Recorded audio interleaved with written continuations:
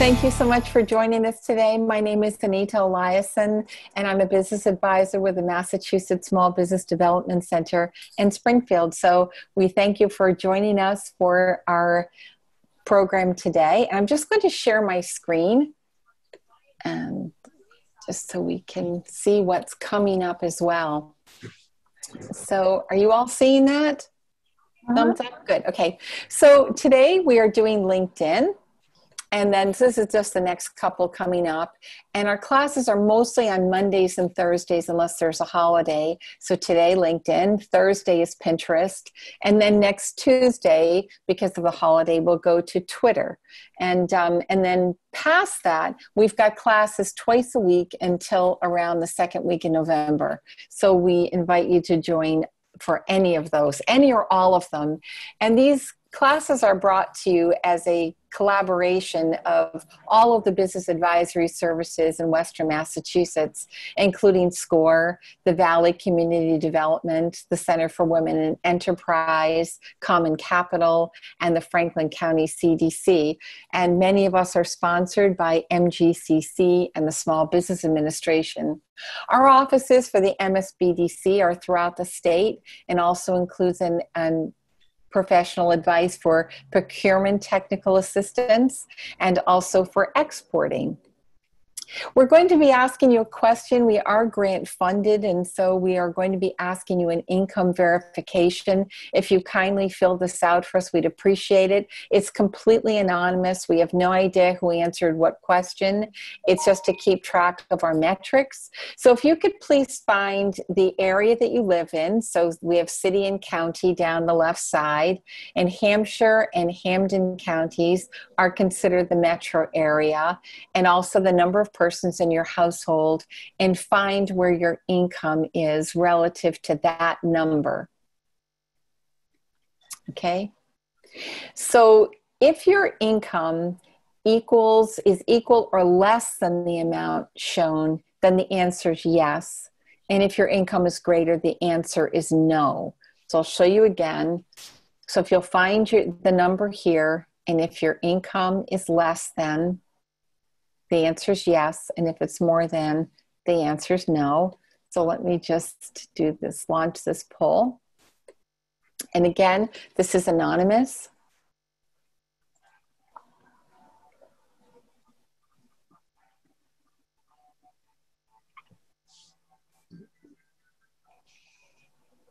Thank you all for filling this out. This is great information.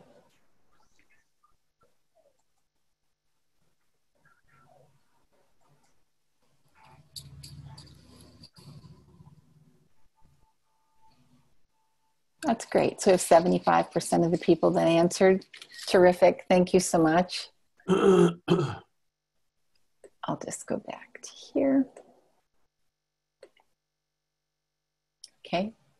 Don't need the results. And so today, I'd like to introduce to you our co-presenters.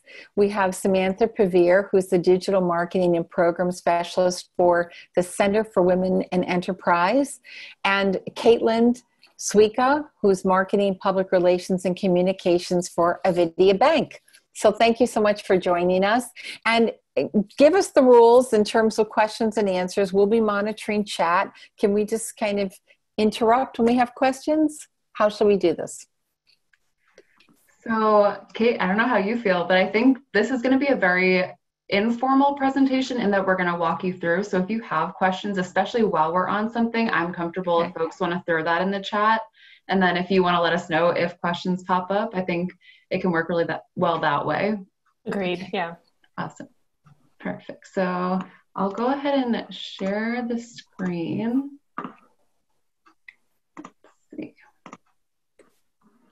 All right, so we'll go ahead and get started. Well, welcome everyone. So today, as we said, so I'm Sam Pavir. I do the digital marketing and program management here at CWE. We're based out of Westboro, but we cover all of Central Mass, and we're definitely starting to extend more into Western Mass. And especially right now, as we're working remote, we can kind of connect with anyone. So definitely, if you have questions afterwards, definitely feel free to reach out. And then Caitlin has actually been working with CWE long before I was even on board. So I'll let her kind of give her spiel and who she is. Awesome. Thank you. So I'm Caitlin Sweeka, and I am the communications manager at Avidia Bank, which encompasses all kinds of things. It's our PR, social media, digital marketing, content production. And Avidia is a community bank based in Metro West and Central Massachusetts. I've been there for just about 6 years now, and I've been doing a lot of classes and so forth and teaching things like this with CWE for almost 5 years. So I'm really excited to be here and glad you all could join us. So we'll go ahead and get into it.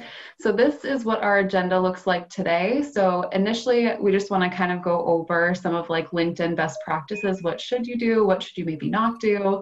And then we'll walk through a LinkedIn personal page versus a LinkedIn business page, because those do look very different. And then hopefully we'll have time and we can walk through what a LinkedIn group looks like, because those can be super helpful.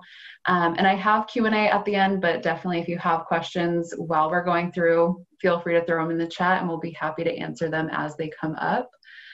So we'll go ahead and jump in. So the first one, what should you do? Definitely make sure you have a professional headshot. I don't know how many times I have gotten a request from someone and there's no like headshot. I don't even know who this person is. And I'm like, is this a real account or is it spam? And I'm like, I'm just not gonna accept it. So make sure you have a photo there, because you don't want that to be the reason that you don't get the connection that you were hoping to get. And then also on LinkedIn, you can have a cover photo. So we'll kind of walk through what that looks like when we do the tutorial. But make sure it's something relevant to your industry, or just like a nice cover photo that fits the space really well. You don't want it all pixelated or anything like that. Let's see. Keeping your information up to date, definitely. So whether that's your photo, we don't want it from like 10, 20 years ago. We want to know what you look like now. Make sure you have your current place of work. If you've gotten any awards, you want to highlight that on there. Yeah. Do you want to? Oh, would you like me to take the next year? Sure. Sure. Obviously, for some do's on LinkedIn, one of the big reasons people leverage it is to connect with people who are relevant in your industry. So, you know, while it might be great to reach out to former classmates or some people that you know in the community, make sure you're looking for those industry people so that you can connect and get that conversation going with the relevant people. Requesting recommendations to be published on your page. So this is a great way if you're looking for someone to recommend you for work, recommend, you know, their experience. It's a review. It's a great way to also gather referrals too. So definitely send those requests out. And if somebody does give you a nice recommendation on your page, make sure that you also recommend them back. It's just a nice courtesy to also do that as well. And then one of the things that I stress often is to make sure you're doing an annual audit of your LinkedIn profile every year. So take a look through, see if anything's changed. Sometimes we have title changes. Sometimes we've changed how our company's being positioned. Maybe we want to update our photo because it's 10 years old. So, you know, take a look every single year and just make sure that things are up to date on your LinkedIn profile. And then as far as some of the don'ts, so and LinkedIn is pretty good where it will prompt you to fill out each section, but make sure you like spend some time and really work through it. I know at first it can kind of feel overwhelming, like there's so many pieces, but just take it one step at a time and we'll walk through like what are each section, what should you be filling out. But make sure you have all those key pieces where you have your photo, you have your work title, like who are you, what do you do? And then give them a summary of like, here's what I do. And then this is my own personal pet peeve, and I'm sure it's a lot of other people, but if you've been on LinkedIn, so LinkedIn, it's a professional networking site. So you want to keep it professional. Sometimes you'll get rants from people that are either political in nature, and especially if you're marketing your own business or just looking for new job opportunities, that may be something you might not want to put on LinkedIn, but maybe put it over on your Facebook page for your friends to see. But that's kind of something that I warn people of, like, is this something you would want your colleagues to see? And if it's not, maybe pause. And then just because it is professional and you want to connect with maybe other companies, other colleagues, you don't want to have any typos or bad grammar on there. So just double, triple check before you hit post. And then Kate, I'll let you take the last one. Sure. And then, don't use LinkedIn for cold calling. If you're in the business to do those cold calls, leave it to the phone. I can't tell you how many times that I've had, I connect with somebody and I'm like, oh, great, this looks like a great connection. And literally the instant I connect with them, like, do you have 5 minutes to hop on a call so we can learn how to make your marketing better? And I'm like, okay, I don't want to connect with you anymore, right? It's just total turn off. So social media is meant to be social. There's meant to be conversations to be had. It's not meant to just quick cold call people in that sense. So I definitely deter people from staying away from that. And especially because if you're connecting with somebody and you follow up with that, somebody could flag your profile and then you would be prohibited from using certain aspects of LinkedIn. So just be very cautious over that. It's kind of like violating the do not call registry. You can do the same thing within LinkedIn by doing too much of that kind of cold connecting. And we had a question about professional photography. Do you need that both for the business LinkedIn and personal, or do you think you can get away with a candid shot for your personal LinkedIn? What do you think? I'll be interested in Kate's perspective too, but I think for me, I don't care if you have a professional photographer that's taking your photo. I think it's just more so like the selfies sometimes that don't give off the professional vibe that you're looking to promote on LinkedIn.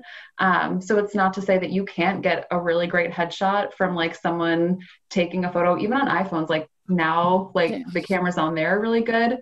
But that's just, I don't know if Kate, you have a different insight. Yeah, I don't think you necessarily have to pay to have a professional photographer to take your picture. Just as long as it's a good picture, it has your face very clearly shown. That's really important. Up to date. So I mentioned, having a picture that's relevant within the last few years, so you're recognizable to people. And I would definitely leave like things that might be hobbies out of it, unless your job is part of your hobby. So like if you have a hunting photo, maybe not use your hunting photo for your business on LinkedIn. That would be more, unless you own a hunting company, then that would make sense. Or like, a picture of you sitting with a glass of wine, unless you're a sommelier, maybe not use that on LinkedIn. And these are all instances I've seen. So just a little pro tip there. And for business, we'll go over the business page in a little bit, but I think what's important is probably going to be most likely your logo and your branding. And I'll show you some examples. Okay. And I have a couple of other questions as well. So would you suggest, if you're looking for potential customers, right, would you suggest then Facebook rather than LinkedIn? Or would you just suggest starting out with a social engagement on either one and then seeing if it turns into more of a potential for business? I feel like I want to know more. What is your bit? Because I think depending on your business, maybe LinkedIn is the right place to market it sometimes. Okay. But Facebook, maybe depending on that industry, that could make more sense. So, yeah. Okay. I agree. And I have another question. What if you want to emphasize a new business that you want to start and that your current job skills aren't relevant to that? How do you handle that in terms of listing your job skills if they're not related to what you're talking about? Yeah, so I would say there's a couple things on LinkedIn that you can do. So the first is as you start to build up towards that business and build that portfolio of some of your work that you've done, add in those keywords, share those projects that you've worked on, even if they're a side project or something like that on LinkedIn. So that way it gains some credibility. LinkedIn also has various assessments you can take. So let's say you wanted to open a business for writing, for example, right? You wanted to become a freelance writer. You can take some various assessments and showcase that on LinkedIn. And one of the things that we also mentioned earlier was about getting recommendations. So you can actually send a message and say, hey, hey, Sam, I'd like you to write me a recommendation for speaking on these different webinars. Could you write that up for me? And I'm directing her to what I kind of want her to say, and knowing that she'll write me a recommendation, but then that helps too in building that credibility. Okay. And We have a client here who has a drop shipping business. So the question is LinkedIn good for a drop shipping business? Which leads to the bigger question, are there certain types of businesses for which LinkedIn is better, better situated? I mean, if you're looking for, especially for B2B, I think LinkedIn is really good. So that might be really beneficial. Okay. B2C is probably more so for Facebook, but also a little bit on LinkedIn, depending on your approach. Okay. And can you differentiate, just describe B2B versus B2C? Sure. Just for... So business to business. So if you're offering services to a business, so for example, you work at a marketing agency, you're working to do marketing for other businesses versus offering something like a tangible product that, like from a retail store, that a consumer might be purchasing. So that's usually the difference there. Gotcha. Thank you. Mm-hmm. So we'll go ahead. So I think we just wanted to kind of like set the stage before we dive in, but now we'll go ahead and I'll stop sharing and do a new share. Let's see.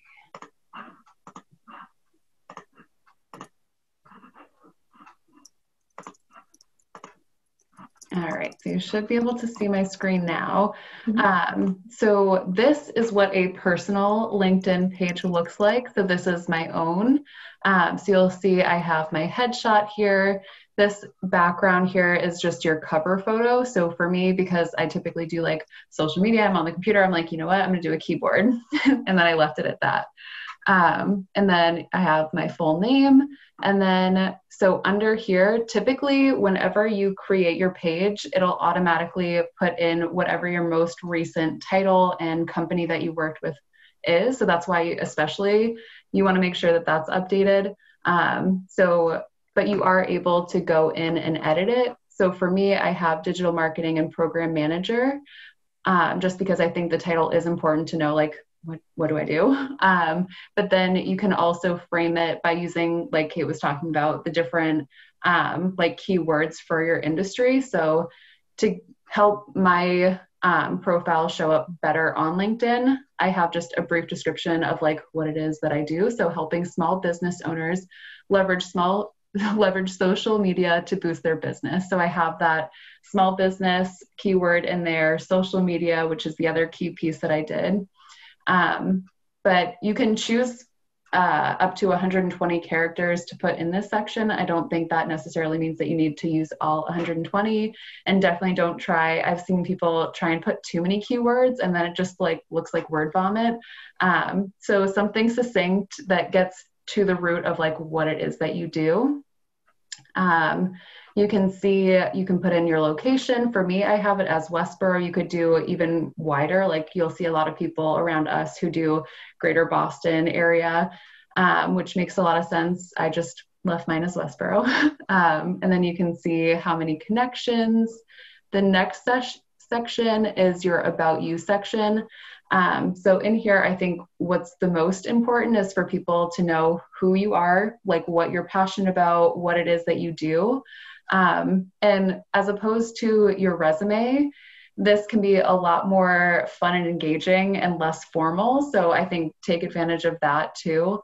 But then at the end, just making sure people know like what is it that you're looking to get out of LinkedIn. Like for me, I have, if you're a business owner, you can connect with me to talk over your marketing strategies. Or if you want to check out our upcoming webinars or events, there's a link in there. But then just a welcoming, like I welcome you to connect or welcome any invitation to collaborate. I hope to connect soon. So just letting people know what it is you're looking to get out of LinkedIn so that they kind of have an in of if they're looking to reach out to you, they know how to do that. Another cool piece that I like, so you can add in different featured content. So if you're mentioned in an article, if you write an article, I recently added our webinars from this session or this series, so I've featured those. But it just gives people an insight into some of the work that you're doing. And I think making sure that you're keeping this relevant as more content comes out, you can make note to like update it in here as well. Let's see. If you scroll down, so this will look different for everyone. This is just like your own internal dashboard. So it says private to you. So only you are going to see this. No one like coming to your page is going to see this information. But you can see like who's viewed your profile. If you have any articles that are already out there that you've published to LinkedIn, you can see how many views they've gotten and how many searches you've appeared in. I think this is good just as like, you can see how well you're performing. So if these numbers are going up, it's like a good internal gauge for you to be aware of. So if you want to get more views on your profile, you have like that bar that you can measure against and see like if what you're doing is giving you the results that you're hoping for. You can see any activity. So if I've shared something, commented on anyone else's post, it's all just going to show up in here, but that's actually anyone who comes to our page like would see that as well. And then if you scroll down, so here's where you get into your work history. So you can see when I first started at CWE, I had a totally different title, totally different job, and that's listed down here.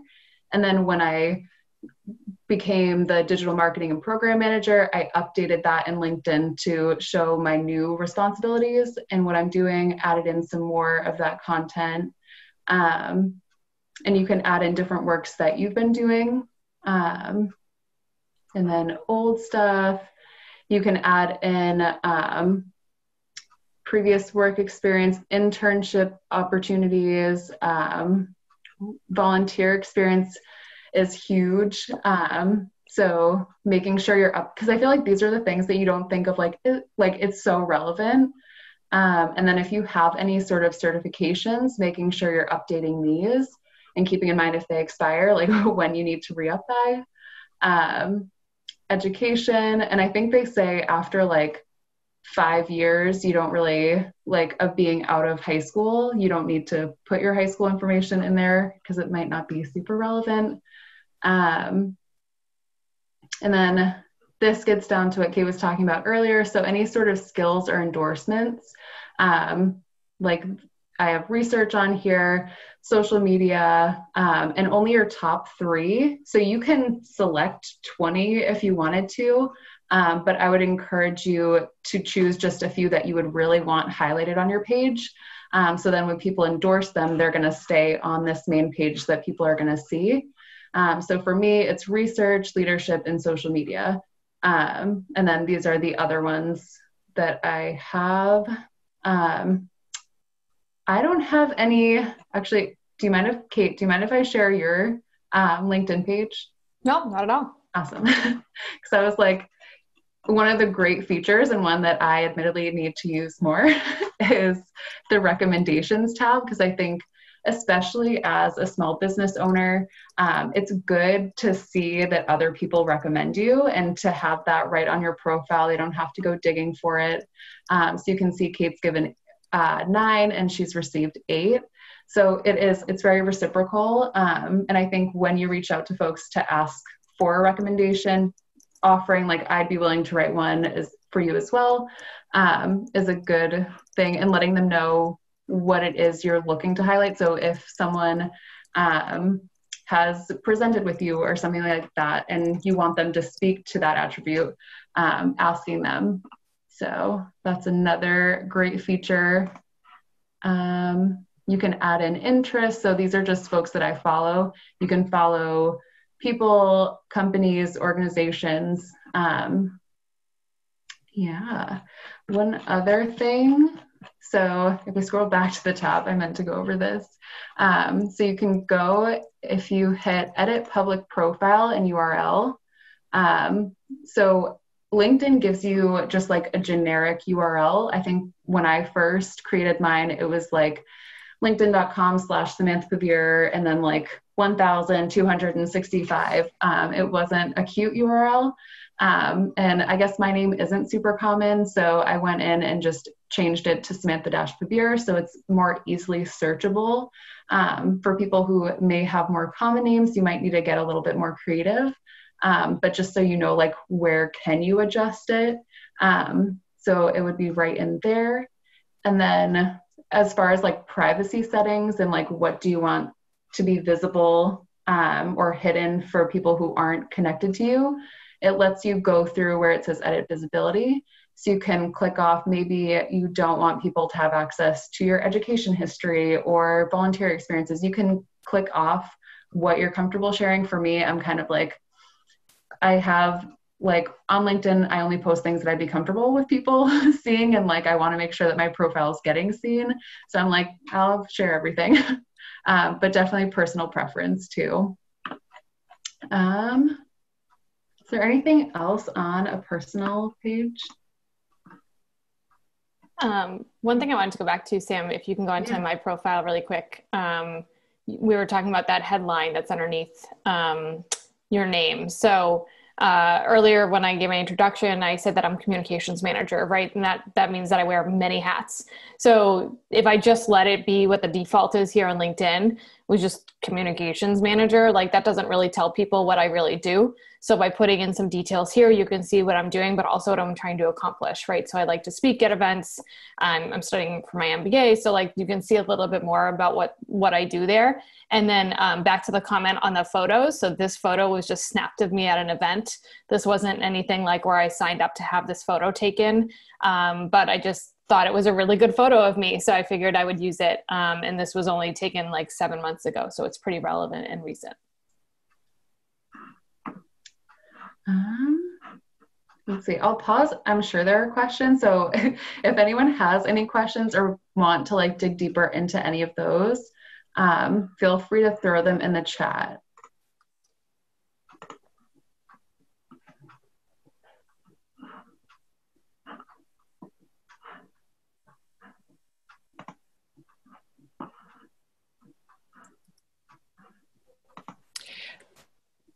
I was talking to a client this morning who owns a B&B, and they're on LinkedIn all the time, and they are constantly being solicited for different things, like someone has interest in your skills.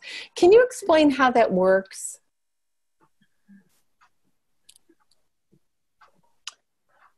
So it's B2B. So B2B. yeah, they were contacted actually by a medical center so that when people are coming into town, they potentially would stay at this B&B. So how did they find this person's business? Like, what is the mechanism for searching?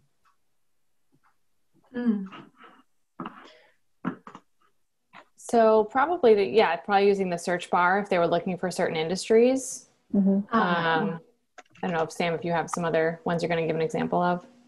Let's see. So I don't know if this is what you mean. So the search tool in LinkedIn, you can kind of break it down. So if for some reason we were looking for a sales manager and we wanted to go to people, so right now we're getting like 28 million, but maybe we want to see if we have any, I don't know, we'll see, do I have any first connections that are sales managers?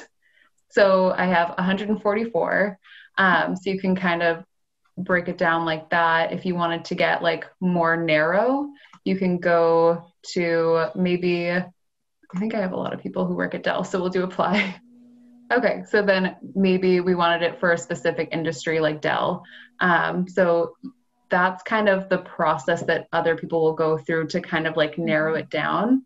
So making sure that you're having like those keywords so that you show up in people's searches when they do stuff like this. And you can literally search like keywords for whichever industry you're in. And then making sure that you're including them, but in a neat way that isn't super cluttered. I don't know if that answers the question. Yeah. And if you owned a business and you were looking for people to provide certain services, you'd use the search bar as well. And then you can narrow it down in that way. Great. Exactly.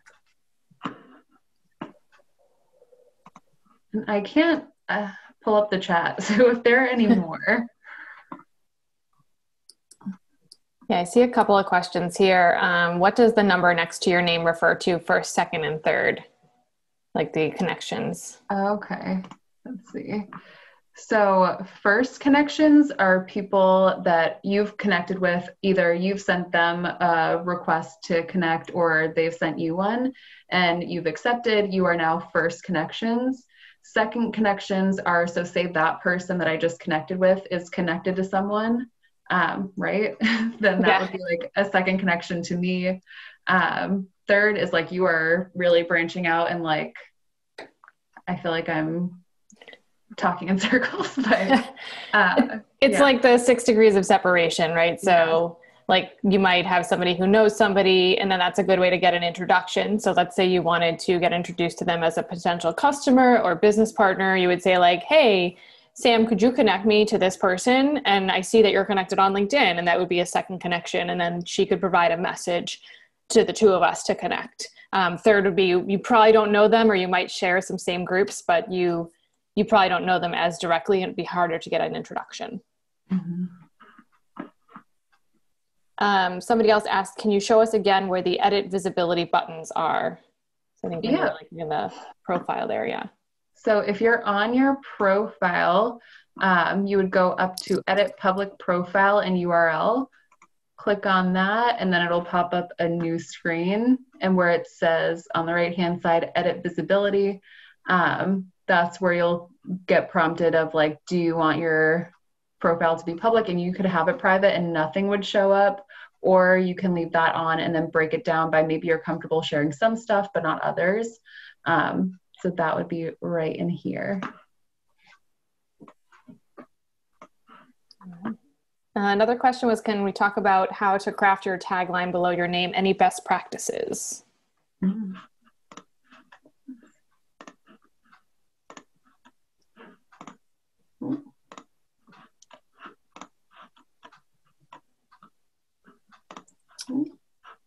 I'll do best practices. I feel like for me, what's the most important, like when I go to this section on someone else's page, I want to get like exactly what it is that they do. Who is it that they're serving? Maybe what's unique about what they offer as opposed to someone else. And I feel like, and this is maybe just like a personal thing, but like when you can hear someone's tone and you get a feel for like who you're interacting with, because you have your resume and it's very formal, but I think LinkedIn, you can show your personality, and social media, it's supposed to be engaging. And I think this is a place where you can really do that. I don't know if you have any like best practices in here. Yeah, I think it's just a great place to elaborate a little bit more about yourself and, definitely let people know what you're looking to connect for. Some people really want to connect for volunteer opportunities. Sometimes they want to connect because they're working in education and they're doing research. So there could be a variety of reasons, and making it nice and readable is important too. You don't want to just copy and paste your resume into the summary or to the headline here. Mm-hmm. Yeah.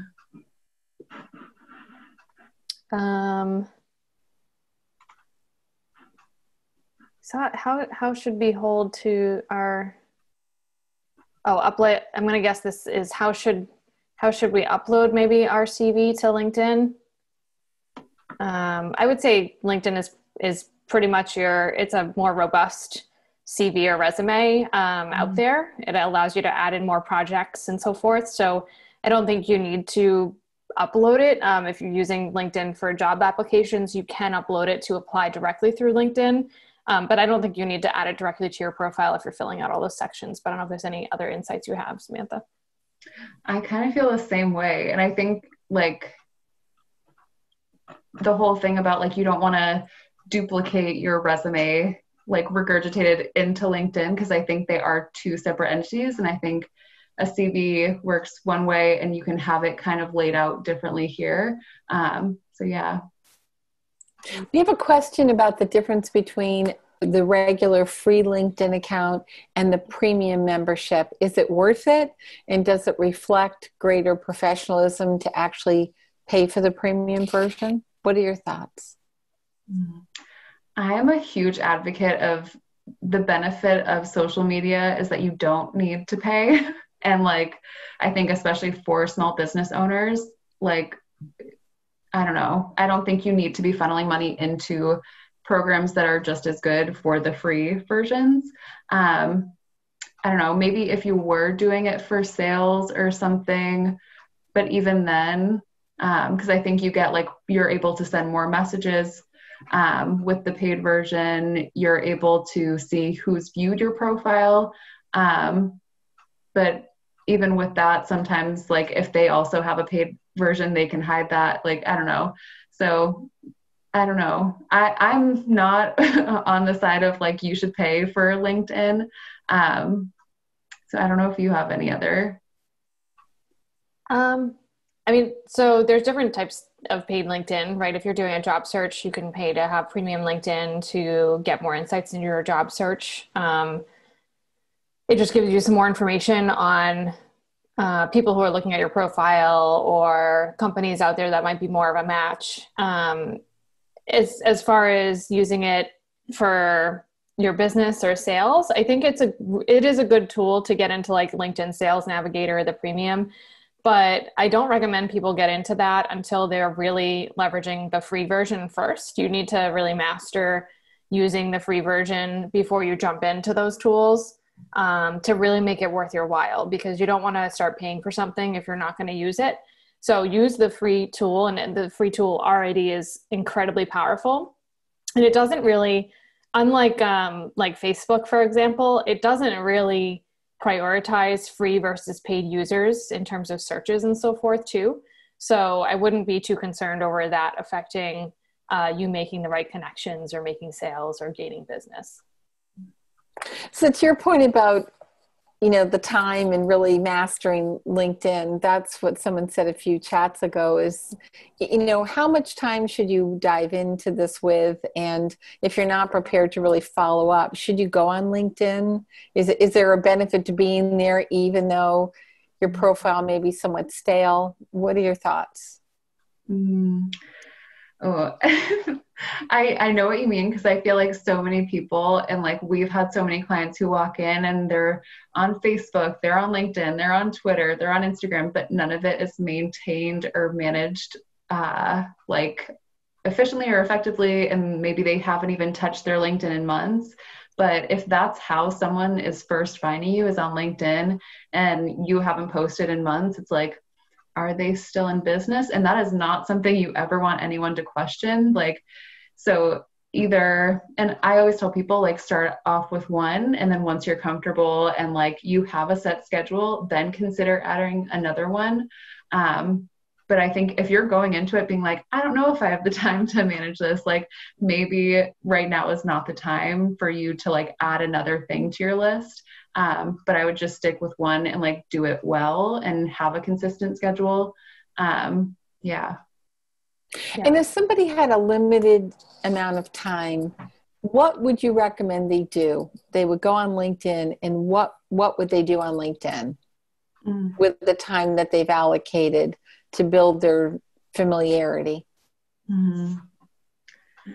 I think, oh, sorry, my dog just came in and scared me.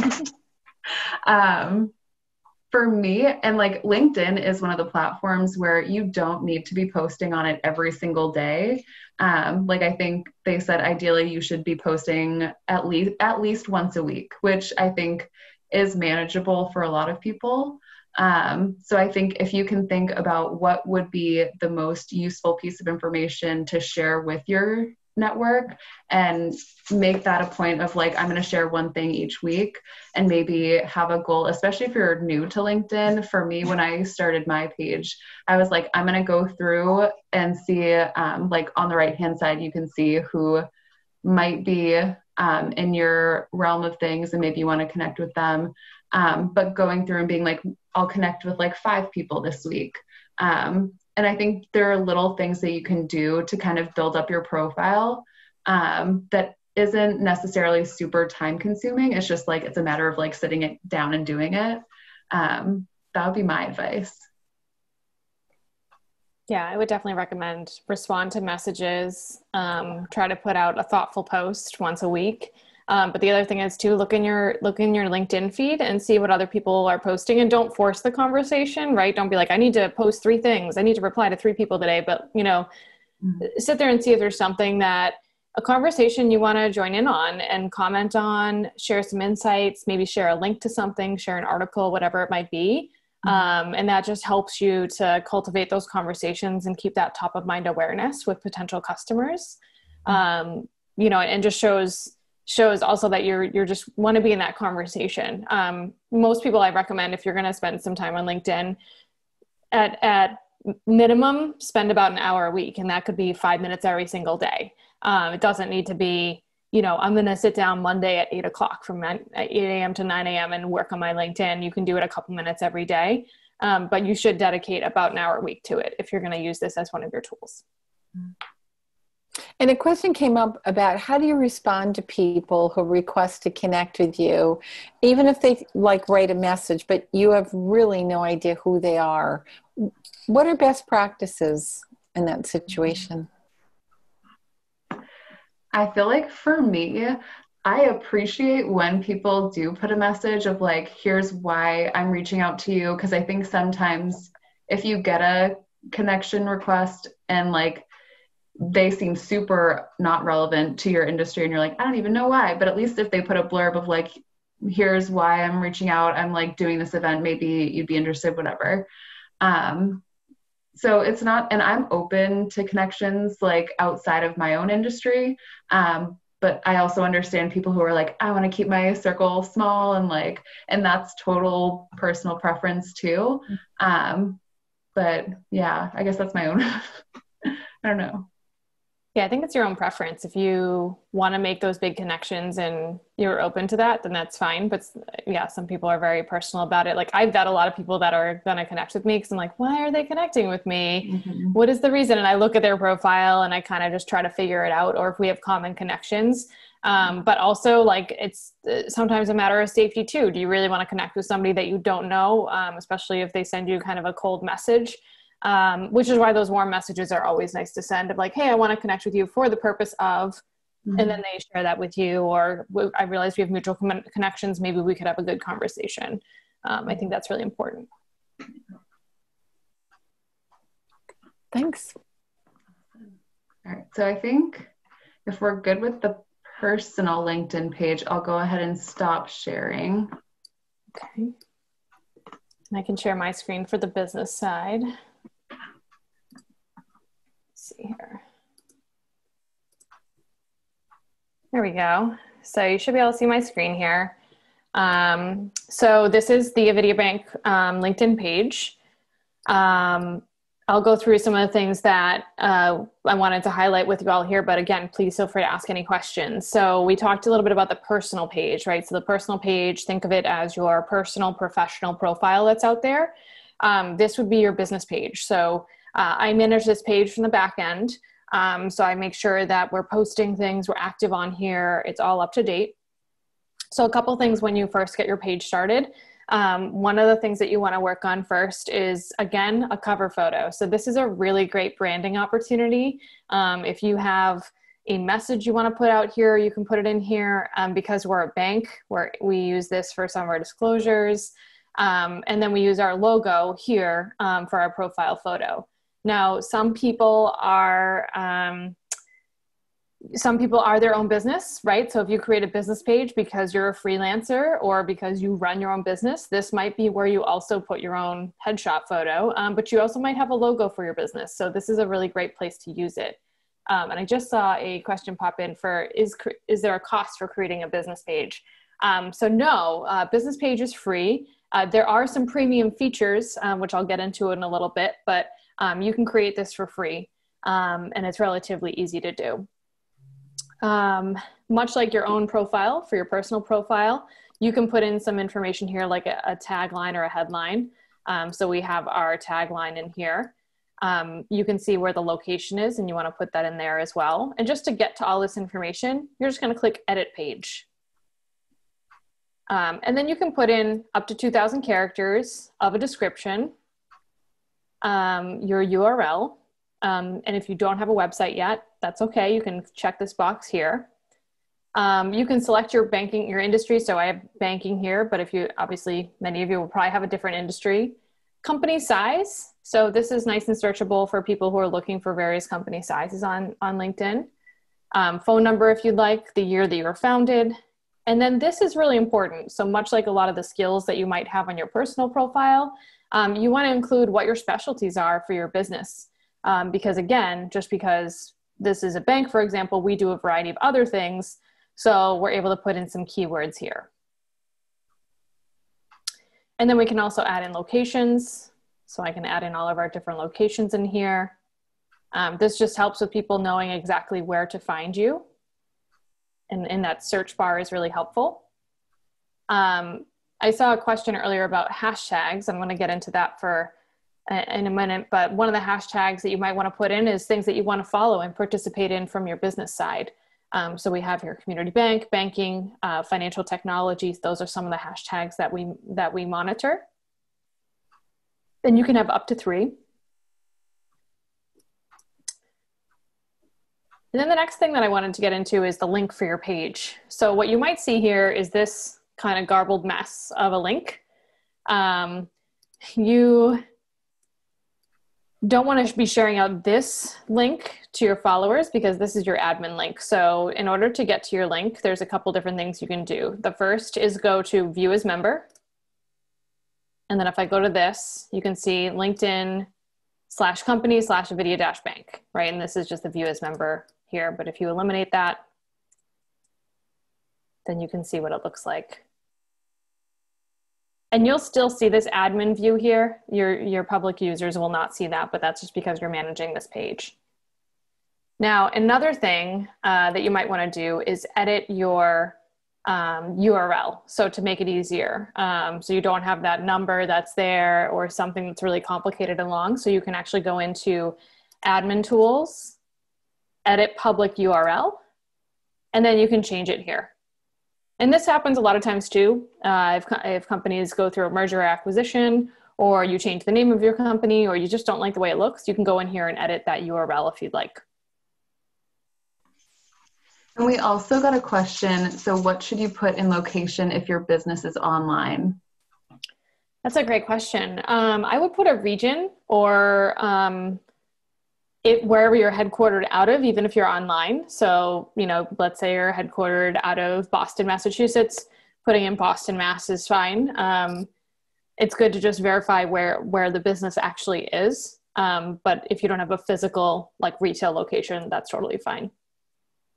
Definitely make sure your website link is on there though. So let's talk really quickly about how to post, what to post, and how often, because we talked a little bit about how you want to monitor your LinkedIn page. So the first thing is how you post to your page. So right here, I'm on my business page here, and I can click Start a Post. And there's a lot of different things that you can do. So you can post to anyone. You can select the targeted audience, which you sometimes have to pay for. So I would just start with anyone. And then you can, adding a new post here, check out our new checking accounts, whatever it is, right? And then you can add in an image, a video. If you have, let's say, a document or a PDF you want to share, a slideshow, any of those things, you can upload that right to here. And then we were talking about hashtags earlier. So LinkedIn will suggest hashtags for you based upon your previous engagements on the platform, but you can add in other ones. You're not limited to just these. But I recommend industry specific. They do perform really well because then people can find you that way. So I definitely think they're useful on LinkedIn. They used to not be, but they're definitely more useful now. So maybe you put in finance, banking, community bank, budget, whatever it is, right? You might want to put in some different things. And then you'll see some suggestions down here. So you might see some other ones that might be helpful for you to add in and consider in the future. But you don't need to go crazy. I usually add in 5 hashtags when I do a post. Another thing that's a really great tool for posting is polls. So this is a great way to engage your audience. And let's say you want to write a blog post and you're curious about, let's say, how does your back to school shopping look like?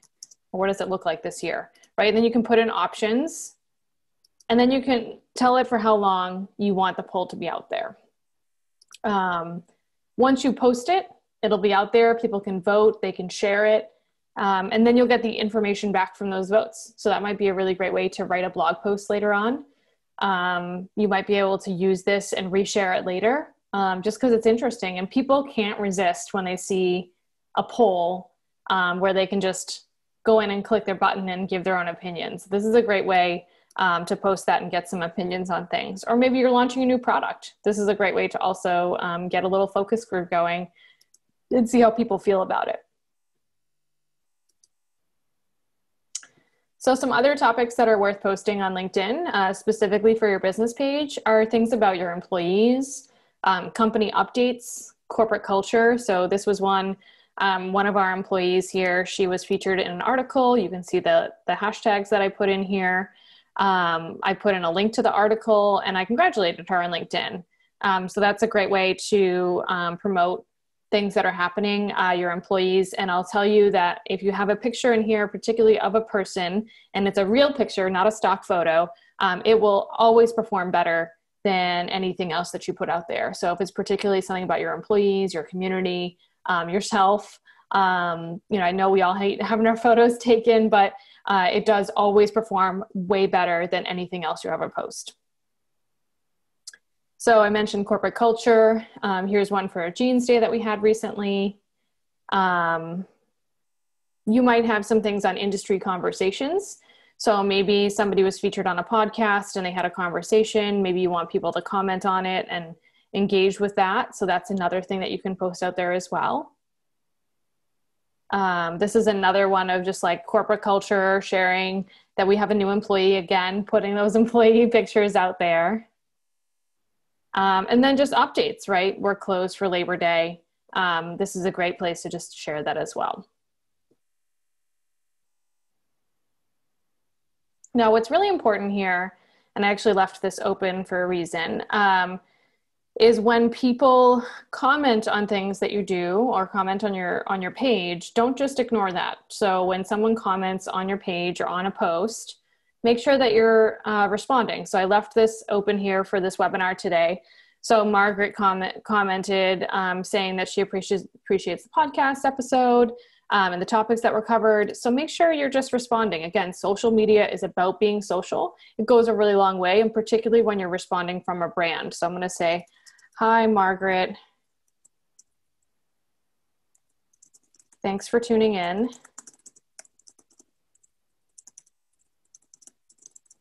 Glad you enjoyed it." Right? Very simple, but she's going to remember that now that I posted that. And if you work for a larger company, you might want to attribute who it's coming from. So sometimes you'll put your name. If not, you can just leave it blank if you'd like. And then I respond to that and she'll get a notification that I responded. So it's pretty nice. It's just helpful for people to keep that conversation going and keep that top of mind awareness. Now, another trick that I wanted to show you here was if you have a company that you work at where you manage this page and you have some really big news you want to share. Now, let's say it's like really, really exciting and you want to get it out to all of your employees and you want them to share it on LinkedIn too. So here's a little trick for you. They have this new feature where you can click notify employees. So anybody who lists that they work at a video bank, I can click notify. And what will happen is the 204 employees who have their profile linked to a video bank will be notified that this post is available.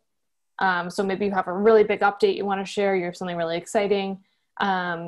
This is a great way to get some news out there really quickly to your employees. This is something that I see a lot of global companies use as well. But this is great because they'll get that notification that something happened, and then they'll either share it or comment or just be aware. So this is a really nice tool to use too. It's really great for brand advocacy. All right, and now I'm going to move over to some other tools on here for posts. So we talked about posting polls, we talked about articles, various newsfeed posts. But the other nice thing, particularly in this day and age with the pandemic, is to leverage online events. So you can actually go in and click create an event. So this is just like Facebook events, but LinkedIn. I haven't seen many people starting to use this yet. So this is one of those tools where if you are an early adopter, you might get a lot of attendance. So you can put your event in here. Let me just say like home buyer seminar. And I'm going to put a broadcast link. I can set the date and the time. If I'm going to have tickets purchased, right, I could put like an Eventbrite link in there or a constant contact link. I could make it private. Maybe I only want to put it on for a certain group of people, or I can make it public. And then I would create the event. So this is a really great way if you're doing webinars, if you're doing a podcast, educational series, you can leverage this, and you can also edit the event to have maybe a different logo or a different cover photo so it stands out from your typical posts. But this is a really nice tool, particularly right now. I'm just going to discard this because they would get really mad if I posted a home buyer seminar. Any questions so far? So we did get a couple that literally just came in, so I'll read them. When you build a business page, is there a different way to begin it? Is it different than where you start a personal page? She said, it's been years since I created my personal page and I do not do much with it, but I did not know that I could create a business page too. Oh, so it is different because you'll use your personal page to start your business page. So what you have to do is, you can see I'm logged in here. That's me. I'm logged in my profile. So if I want to create a page, I'm going to go right into here and I'm going to create my page. Oops. So you can create your pages right in here. You can see the company pages you'll find right within there. So when you're logged in, you can go right to your company page. You can manage it right from there. You can add in new pages. And let's say you have a couple of different businesses, or you have a subsidiary business or something that's a smaller piece of your business. You might want to create a showcase page. So we have an HSA business. We actually have a showcase page where we're able to showcase that because that's a very specific type of business. But you'll do that all right through your personal page here. And it's very easy to set up right through here. Awesome. And then this one says, if I have both a primary profession that I'm job hunting for and a side hustle, which is multi-level marketing to promote, how would you suggest going about that? Do you want me to read it again? I feel like Yeah. yeah. No, yeah. So it says, if I have both a primary profession that I'm job hunting for and a side hustle to, which is multi-level marketing to promote, how would you suggest going about that? So it sounds like she has like a 9 to 5, and then she also has this other side hustle on the side. Yeah, I would say, so I would say manage that mostly from your personal page versus a business page. If your side hustle is really growing, you could build out a LinkedIn page, a business page, but I would say start with your personal page and promoting that first, and share, posts and updates. I don't know if you have any other thoughts there yourself. Yeah, no, I was going to say the same thing. I think especially for like job hunting purposes, that's going to be your personal LinkedIn page. Mm-hmm. And then if you get to the point where you're like, all right, like this side hustle is turning into like more of a full-time thing, then considering doing a business page. But I think especially in the beginning, you don't necessarily need to have a business page. You can promote it on your personal one as well. So I guess long-winded way of saying I agree. And then we got another question. So when creating an event, do you hold the event over LinkedIn, or is it a link to a Zoom event? How does that work? Great question. So you would actually, let me go back over to the page here. So when you create the event here, you would actually put your link in here. So you can do it for LinkedIn Live, which would just be on LinkedIn itself, or you can put in a Zoom link as well, or you can do whatever you use, maybe GoToWebinar or any of Vidyard, any of those you can use and just link into here, or you can just do LinkedIn Live. So you have a variety of options. Perfect. And then one more question. No problem. So how do you connect your personal page to your company page? Great idea. So if you haven't, if you are not managing your page, so I'm going to start there with that example. What you can do is when you add your experience here in your position, I'm just going to use, I'll just say marketing consultant. Then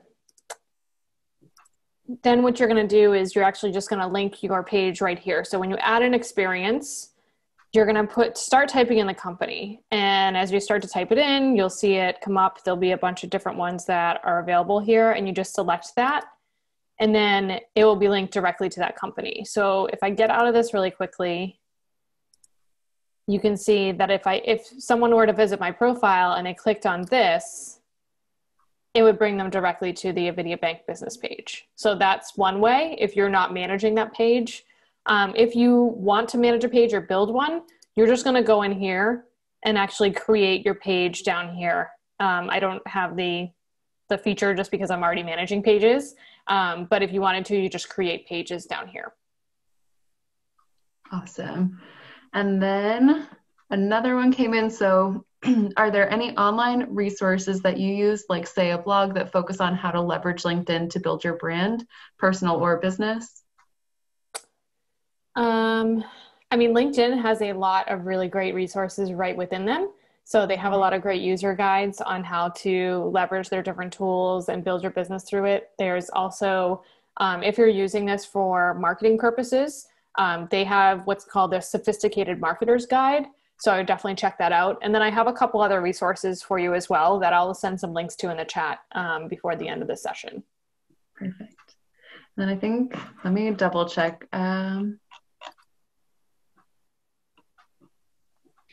Somebody had asked if it was possible to get notifications on your email that you have messages in LinkedIn. Yeah. So if you go into your settings, you used to be able to respond via email, but you can't do it anymore, which is annoying. So you have to log in to respond.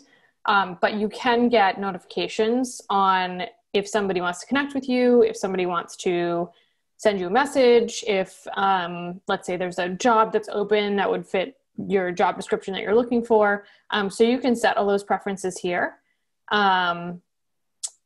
Just going to where that is here. Things that are communications. Yeah, so you can select here that you want an email.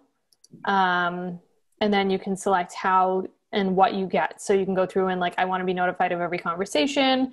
I want to be notified of their enterprise products, maybe some of their learning things, their news. So you can get notifications and opt in for whatever you want or you don't want, because all of our inboxes, I'm sure, are overflowing.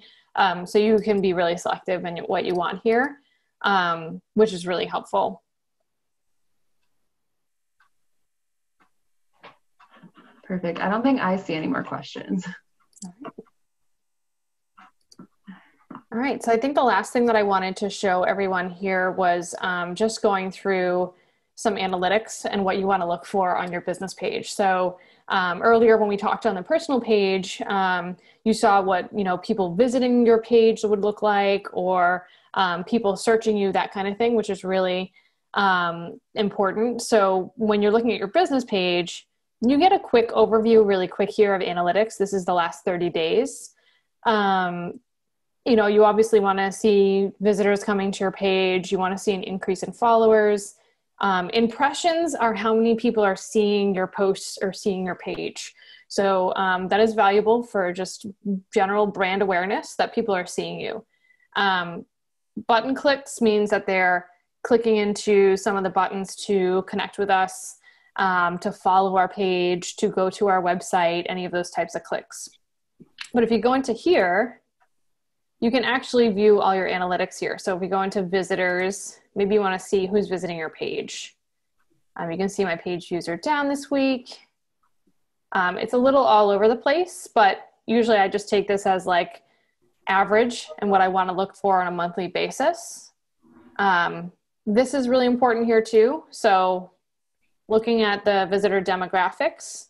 So let's say you're posting some content to your LinkedIn page and it's the top people that are looking at your content are nowhere near your industry, right? It's totally opposite. And if that's the case, your content is somehow missing the mark. So take a look back and see maybe why.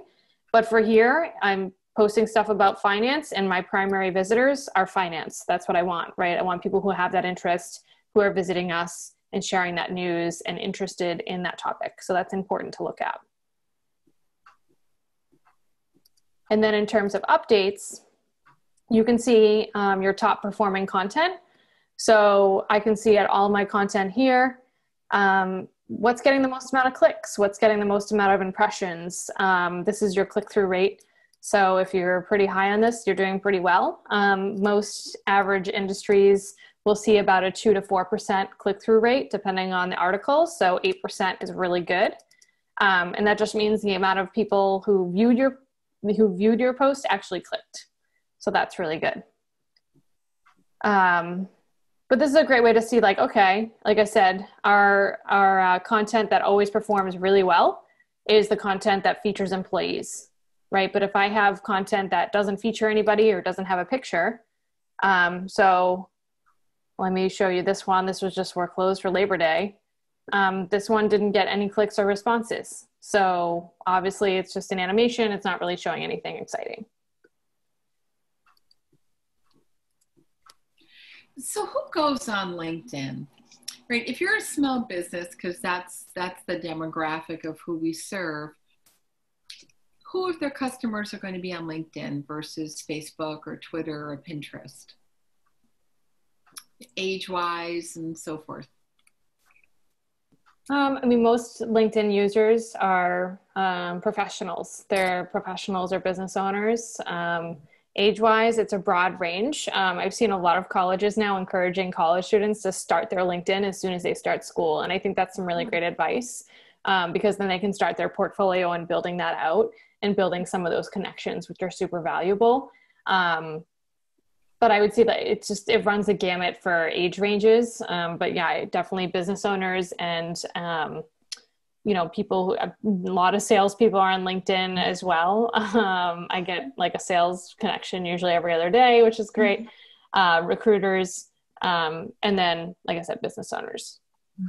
So if you could put yourself in the shoes of, let's say, a restaurant, what type of information would you post on LinkedIn versus Twitter versus Instagram versus Facebook? Like just how would you handle that?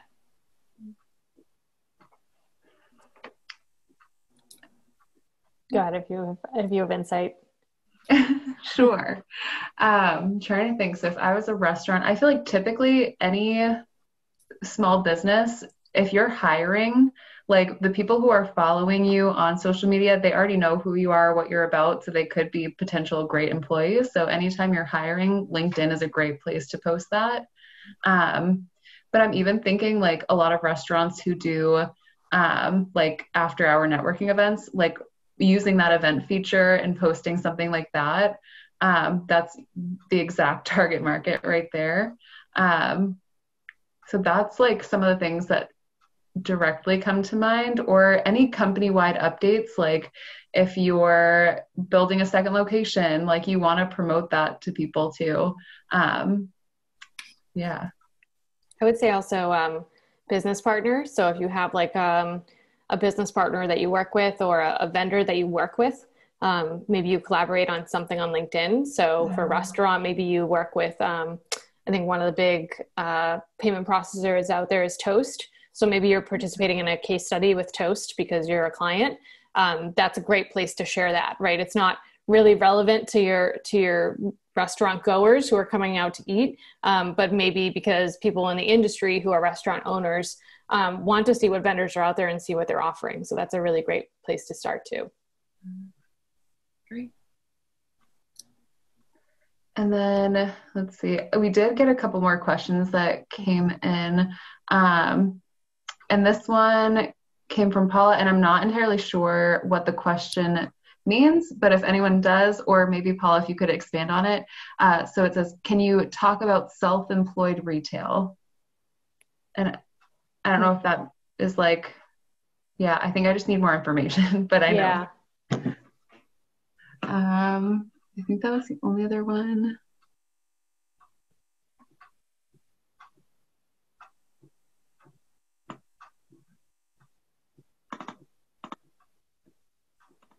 And then from Lynn, how about getting notified by LinkedIn directly? Is that possible, or do you need the app?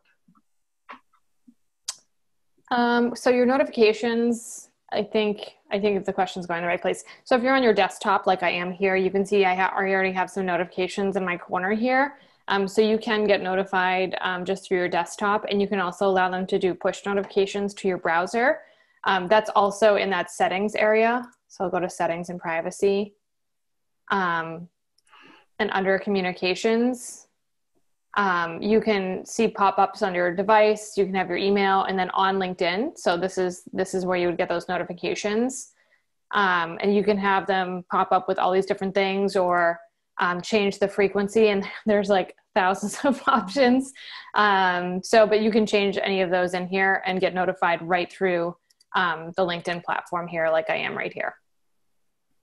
Hopefully that answers that question. I think so. Awesome. And I think that was the last question I saw.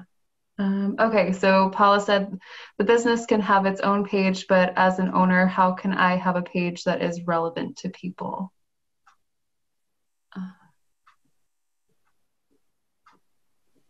And Paula, would you like to come on and ask your question? Because maybe if you can elaborate, that would be great for everybody. So if you would just like to unmute yourself. Hi. Hello. Okay, can you hear me? Yep. Yeah. Great. Thank you. So a lot of business, I own a retail dance store, and a lot of my vendors do have their own LinkedIn pages, and a few stores across the country have their stores as a LinkedIn page. So maybe people can connect that way. But personally, I find it, what can I say about myself? I'm at a certain age. Yes, I went to an Ivy League college, but that was decades ago. And yes, there's a lot of things. Personally, am I putting out a personal page about myself, or am I putting out a personal page that's relevant to my business? That's the part I don't know what I should do, which is what's held me up. Also, a lot of people say that when you're in retail, LinkedIn pages don't work so much, but in a way, I can see that it can, but then in a way I can't see it, versus Facebook, Instagram, even Twitter doesn't quite work as well. But I just think LinkedIn is so professional. It's just such a different kind of tool to use. And that's all I have. That's the question, I guess. So do you mean when would you post on your own personal page versus when would you post on your company page? Is that kind of the question? Right. Well, the company's page, I saw the bank because that was interesting, and yes, and it just looks cleaner and sharper, and we could mention my personal page. I do write a lot of articles, so I could put that there, but I don't know if people would know who I am. On the business page, I could put the articles there and maybe connect and cross with other businesses and things like that. But it's the kind of business, it's the kind of operations that a lot of people might not use LinkedIn, but a lot of professional people might. Like some people do ballroom dancing, and they might be looking, I don't know why they would look at LinkedIn, but you never know. I don't know where people are going today looking for whatever it is. I understand what LinkedIn does. It connects you with people in business for jobs or this or that. But I just don't know how it relates to retail. That's the whole point. That's, I guess, the question. It's a hard one. Yeah, I think retail is a challenge, and I think you've done a lot of thinking on what platforms will serve you best. Maybe Twitter is not the right platform. Maybe LinkedIn might not serve you as well as you think, or maybe, you're using your personal profile or using those articles. I think you're down the right path of what kind of content to share to get the most out of it, but sometimes it's not always the best platform. So definitely take a look and see how it's performing, because you don't want to be dedicating time to a platform that's not going to serve you well. Whereas maybe you're seeing better performance out of Facebook. So maybe whatever hour you might dedicate to LinkedIn, maybe dedicate only a half hour to LinkedIn and the rest of that hour to Facebook, if that's more beneficial. That would be my thoughts. Thank you. I think definitely the business page, I'm going to work on that one the most. And, connect with the personal one, so people might, I don't know that people need to know much about me, but where did I come from? There's some things that are important that might cross over as time moves on. I think right now the kind of people we have, you're right, Facebook and Instagram is really my top things. But I think preparing for the future, I think LinkedIn is going to become far more important as time goes by. That's why I really asked that question. Thank you, ladies. Awesome. No problem.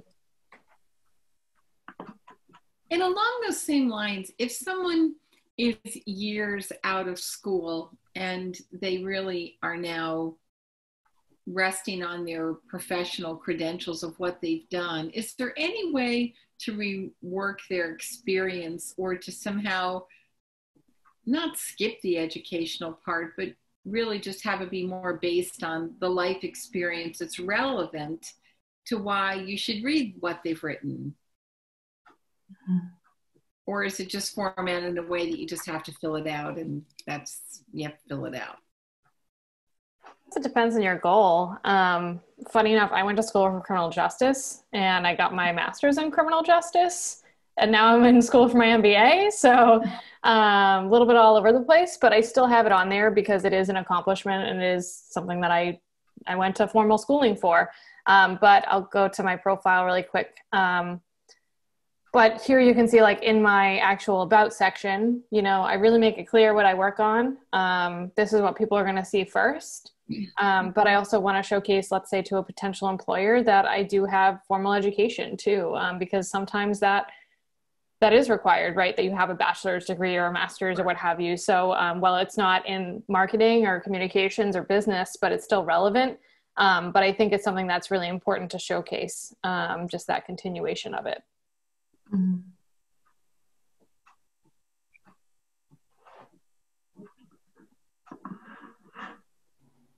All right. I don't have anything further for the LinkedIn for Business. I don't know if we want to jump into groups or take more questions.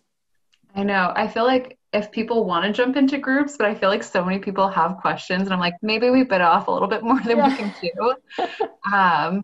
So maybe we'll pause. If people have, which I'm sure people have more questions, feel free to either unmute yourself, or if you want to throw it right in the chat, or if you are like, wait, I really wanted to get into groups, like, put that in there too. But I acknowledge we only have 10 minutes left. So, okay. So we got one for groups. So maybe I'll just go ahead and share my screen and we'll get to what we can get to. Cool. All right. So let's see. So another great tool that I use all the time and follow a bunch of different groups. So this one is social media for nonprofit organizations. This one you can see has over 100,000 members. So it's a very active, very large group. And then you can search for these and then you'll get a brief description. Let's see. Most groups, you do need to make sure if they have any like please don't, a lot of them is like, don't post any sales pitches in here. Like, that's not what this is for. They're very much for resource sharing. If you have like a relevant article that you're like, oh, people who are into social media for nonprofits would be interested in this, you could share it here. But I think this is great for community building. And I think for me, because we're such a small marketing department with CWE, having groups like this that are out there that I can get information from and best practices and stay up to date on is really nice.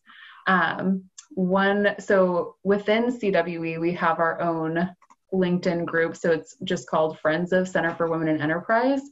So we promote this to previous clients. So if they've gone through our business planning class, if they're writing their business plan with us or do anything like that, we'll tell them about it so they can join. And mostly it's just me promoting a bunch of stuff. So we're working on that. But a great example, so we had this one woman who started this organization and was reaching out about potential people to speak with her group. And then people within this group can kind of connect. So if they have questions, and I think to be in a community where it's other people who are going through the same thing, so small business owners, specifically within New England, this is a great tool. And to keep people engaged with us about what's going on. And if they have any questions, in this one, we have 648 people. So this is previous clients, CWE staff, different organization like supporters. So that's one of my favorite things. I don't know if you have any insights on groups or best practices. Yeah, I think it's a great place to engage in conversations. And there are a lot of times where, and I think you just showed an example of this, where somebody's looking for something, right? Looking for resources. I manage a couple of different groups as well that people will post and say like, hey, I'm looking for a freelance web designer. Does anybody know anyone? Right. So if you're in those groups or conversations and you happen to be a freelance web designer, that's really great. And another thing that you could do is refer somebody. So maybe you know somebody who is that freelance web designer and you can refer that business, which is really helpful. And then just getting some insights too. Like a lot of these groups are industry based. So maybe you're struggling with something in the industry and you're like, I just don't understand how this works. Or we got a new like compliance regulation. What do I do? Somebody help. Those conversations can happen, which is really nice, just to be able to turn to these groups for some awesome resources. Yeah. So I guess I didn't take as long as I thought it was going to.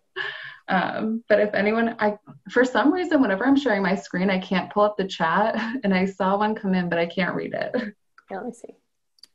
Yeah, it says Alexandra loves your presentation and has just a few questions. Her organization uses Facebook to let employees know about changes, newsletters, new services, etc. Do you think that notifying employees via LinkedIn is better than doing it through Facebook? Are there benefits of either one? I guess they're using it as an internal communication. They're using Facebook. And the question is, would LinkedIn be a better option? And can you give any tips to help the organization find new business and education? Because LinkedIn is a good B2B platform. I would say if you're using Facebook for internal communications, like I imagine it's through some sort of Facebook group or messaging, I would keep with it on Facebook because the notify employees is a public post. So let's say you're changing your benefits or something like that. You probably don't want to publish that publicly on LinkedIn. So I would stick with Facebook for that. Notify employees of really like more of that, hey, we have some really big news and we'd really like you to help share it and share it onto your own networks and profiles versus an internal communication. Let me look at the education one really quick.